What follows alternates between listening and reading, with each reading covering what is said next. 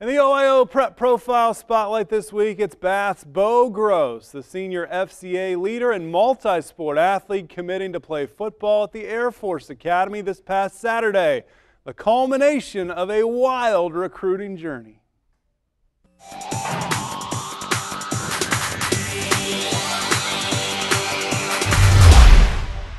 It was definitely a ride. It was really fun. There was a lot of stuff to it. You know, we'd have coaches come in, Coach Garland pull me here and there out of class and just see what kind of coach it was that day. I developed a relationship with the Air Force, one in particular. You know, he came to our school.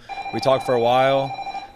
We kept going from there, and you know, I was so glad that he called me and told me they act all for me, and I have to commit. Ever since I was young, my parents have been really high on me about academics, and that came first, and the academy's the best place in the world for that. So football was just one of the outlets I used to get there.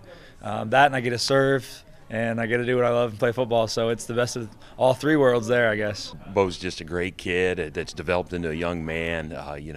Excellent student, but most importantly, a good person. Obviously, very self-motivated, self-driven. Great work ethic, a young man of high character, or Air Force is not going to recruit a kid like that. It's not. We was talking to coaches the other day, the 4 years he's been here, if he had ever missed any of our off-season conditioning or weightlifting, and the only time we could think that he missed one was when he was at either a football visit or going to another football camp. So what a commitment, to our football program, and committed to his passion for the game of football. For the Naval Academy, when I visited, they just kind of do general courses the first 2 years, and then their junior year they decide what major. I'll probably major in biology or political science, but it depends if I want to serve. I do make a 4-year to 9-year commitment after I get done with the academy's 4 years of school. Being accepted into a service academy takes extra work. I just finished an interview this past weekend, and I have another one coming up. I have to do a fitness assessment, and then I'm going to go from there. I'm visiting next Tuesday through Saturday, so I get to meet the coaches, kind of get a feel for everything. The senior had a chance to rub shoulders with other college athletes as a counselor at FCA's Legends football camp this past summer.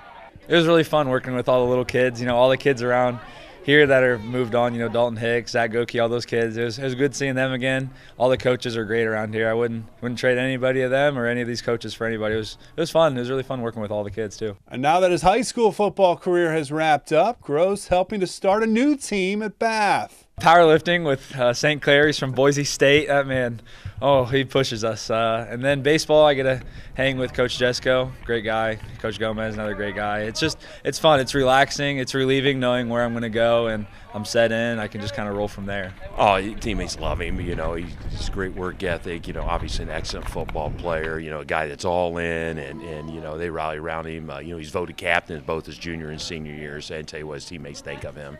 And Gross has been involved in the Wildcats Fellowship of Christian Athletes group the last few years. It's done more than just about any other group has for me.